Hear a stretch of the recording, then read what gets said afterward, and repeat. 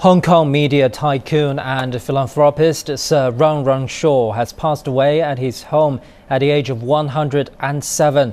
Sir Run Shaw produced more than 300 films and helped popularize Chinese kung fu films and Asian cinema in the West. He co-founded a Singapore-based film distribution and cinema chain, the Shaw Organization, in 1924, Shaw Brothers Studio in 1930, and Hong Kong Broadcasting Conglomerate Television Broadcaster Limited in 1967. Shaw has endowed the Shaw Prize, offering up to $1 million annually for achievements in astronomy, mathematics, and life and medical science.